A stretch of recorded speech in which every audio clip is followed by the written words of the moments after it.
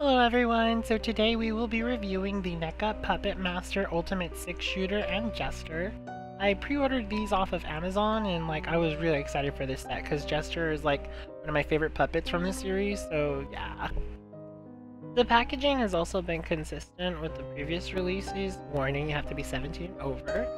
It has the Puppet Master logo on the side and the Neca logo on the side as well.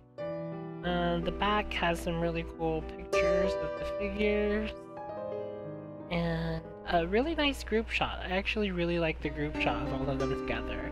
Now I do have the rest of them, I just haven't reviewed them, so if you guys are interested, let me know and I'll review those as well. So inside when you open it, there's this really nice window packaging and you can see the figures and they look really cool. I really like the packaging a lot, I've always liked it, it's really nice. So that's why I kept them in the packaging, although I kind of want to make one of them, try to make a big replica of the Andre Toulon chest so that they can all sit in there and not just have one figure on each side, you know? That'd be really cool. Hopefully I'll get around to that. But alright, let's open them up and see what's inside.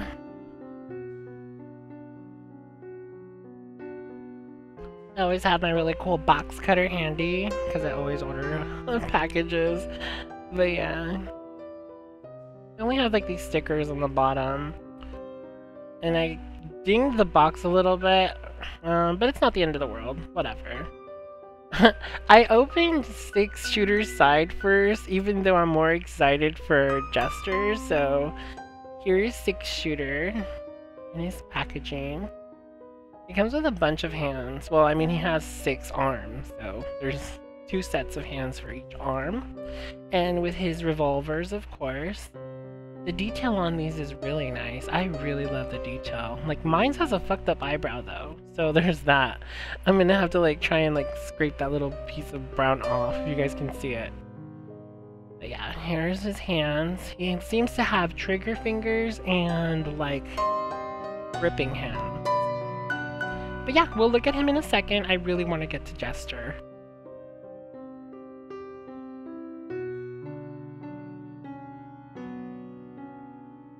And here we are. Yes. Jester has always been my favorite. Watching the movies growing up, I loved him the most. I really loved... Oh, well, see, he's excited to come out too. The little plastic flap fell open. But we'll get to his...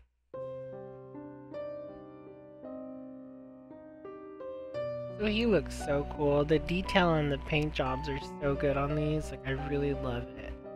And he comes with 2 heads, his mallet, his scepter, and then we'll get to his accessories in just a second, but man, he looks cool. And then I'm actually bummed that they didn't allow for the head to rotate. I get why, these are so small, it's probably not cool, but it's okay. 2 heads is cool too, so yeah. Let's open him up. So Jester's held down by just one little plastic tab thing. You just have to cut that off and then he comes out.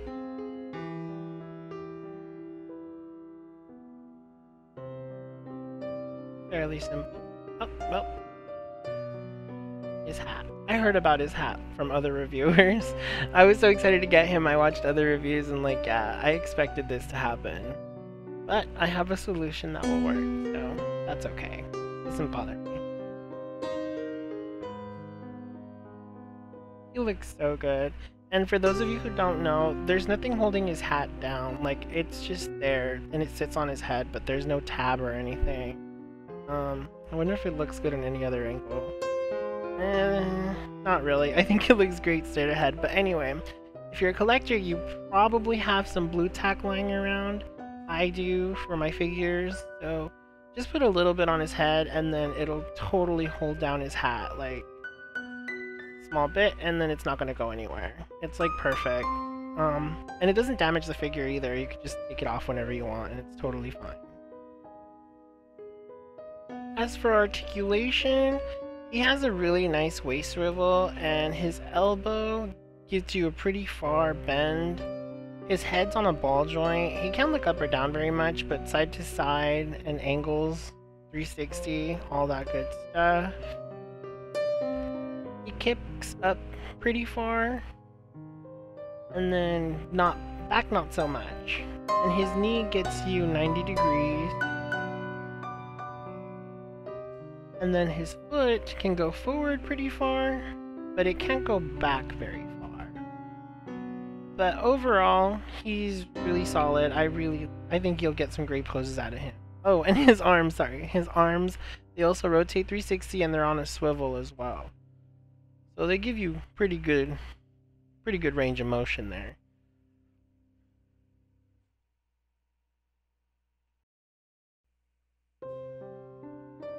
So here's his second head. It's like a scared head. The paint job's pretty nice. I really like it. The detail's really cool. And it has the molded lines for where his head would spin. Mine has a messed up ear there. But that's okay, you won't really see that. And again, he has the molded lines, but you can't actually rotate it like you can, unfortunately.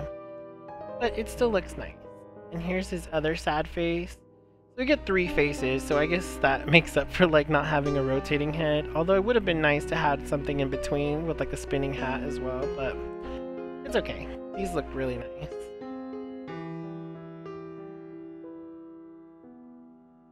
Now as for these other accessories, I really love his scepter. Like, this is what I'm going to be displaying him with. The detail on this is great as well. And he holds onto it really nicely. Let me see if I can get him into like a cool pose or something.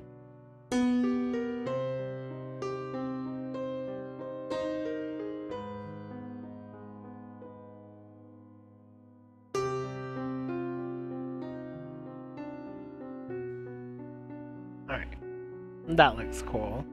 He looks really evil, mischievous, maniacal, all that fun stuff.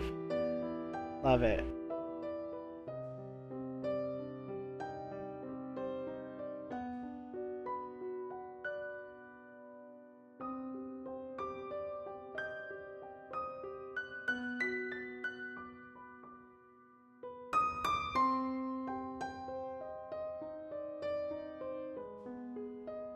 And he also stands pretty well, being that he's so small.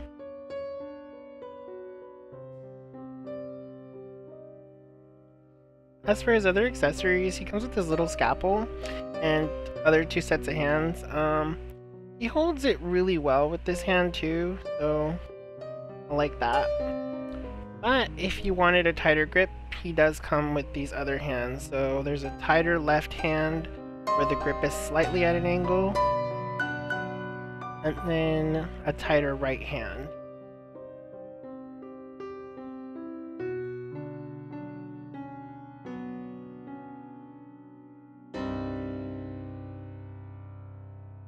And then can I also have barbecue sauce, or do you have like a buffalo sauce? No Chick-fil-A sauce?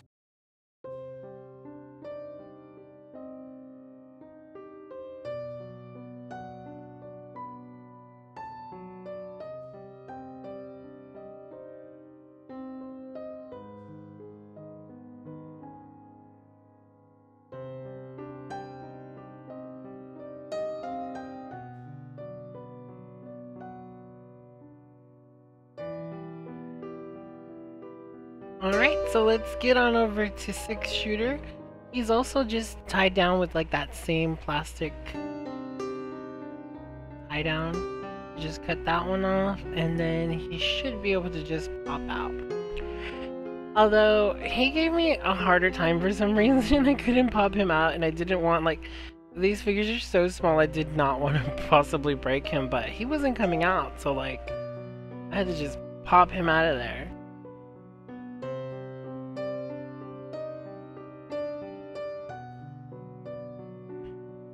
So for him, he comes with 2 pairs of hands. There's 6 hands, of course, so each set has like a shooting trigger hand and the other is like a more of a gripping hand. And then of course his 6 revolvers. Can't forget those. Really nice detail on these. Love it. And as for Six-Shooter himself, the detail on these figures is so nice. Like, it's so good. He looks so cool. Mine says a little smudge on the shirt, but that's not the end of the world. And the hat also left like some residue there, like if you see on his forehead, but it also has like a little arrow to tell you which side's the correct way to put his hat on. But yeah, he looks so cool. He has his holsters, really nice detail.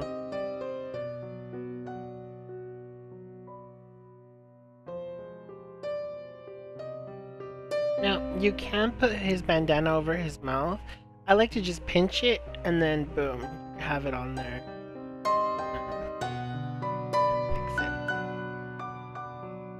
It looks good from the front, but it does look kind of funny from the side. He has like a beak, but it's okay, he looks cool. It's a nice option to have.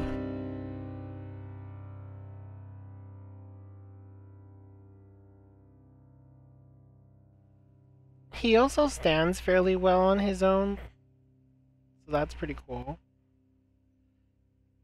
So for Six-Shooter's articulation, he has the same ball jointed head. You can get some nice angles out of it, but he won't look up or down very much, and you can get the full 360. His arms are on a swivel, they can go in and out. His arms, like, they'll get you like a 90-degree angle, but that's pretty much it. And then I was looking at right there, I was lost with that black paint, but it's actually the cuff of his shirt. And then his hands are all on swivels as well. He has a really nice chest joint, a diaphragm joint, and then another one at the waist. So that's really cool. And then as for his legs, they're barely 90 degrees, not gonna get you much. And then mine's, for some reason, the leg popped off. Like, it's really easy to pop off, but it's on a ball joint, so it's not the end of the world, but something to take note of. His foot's on like a swivel. You can get far back that much and forward that much. And yeah, he has great articulation. I mean, it's decent. It's gonna get you some nice poses.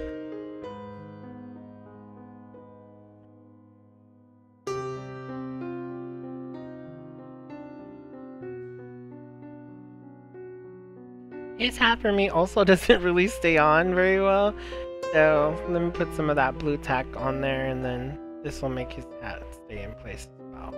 Be perfect.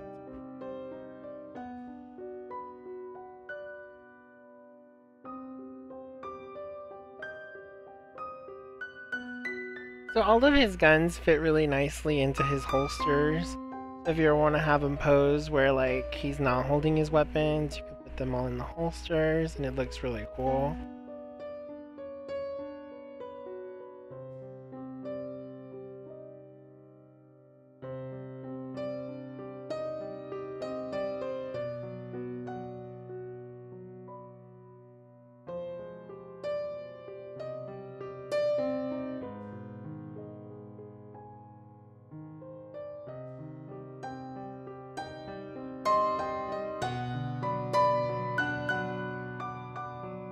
So I switched out his arm. It's really easy to switch out. You just pull them in, pull them out. Just careful because they are small figures, so definitely don't want to like break them.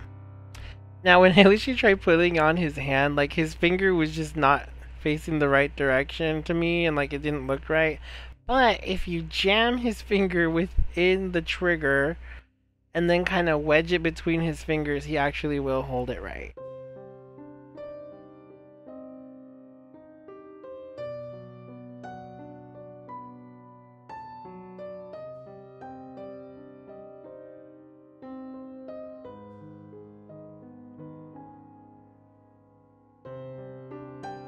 Ta-da! And there we go. That actually looks better. Now he's actually holding his gun properly. And he looks really cool. And I just have to get the other 5 hands going and we're in business. That looks cool.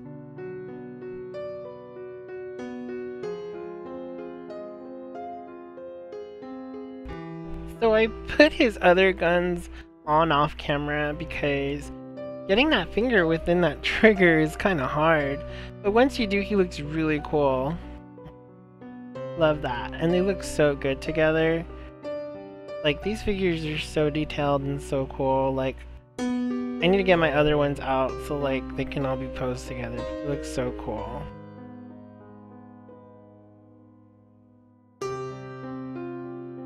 Now, as for Six-Shooter's other accessories, he does come with these other gripping hands. Like, there's a tighter grip. Now, he can hold, like, other accessories, like, if you wanted him to hold, like, Jester stuff and that. But, like, I wouldn't use it for his guns, because, I mean, obviously the trigger finger is more for a gun. This will hold, like, if you wanted to, like, Jester's mallet, or, like, even, like, some of the other accessories that the other figures come with. Like, these hands would work, but... And typically, I think the resting hands and the trigger finger hands are more what Six-Shooter will use.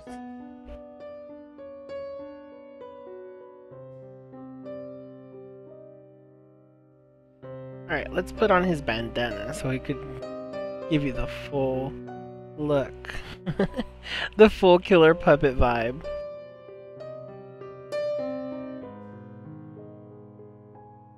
There we go.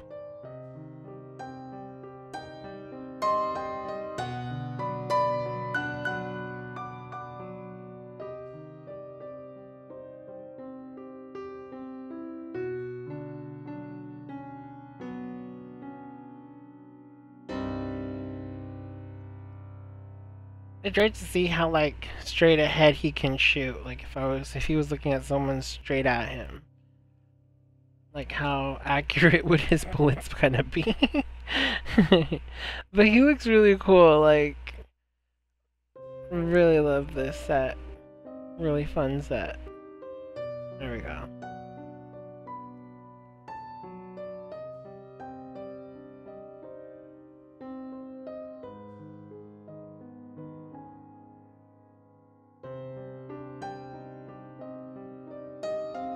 So there you have it, guys. That's my review for NECA's Ultimate Six-Shooter and Jester from the Puppet Master series.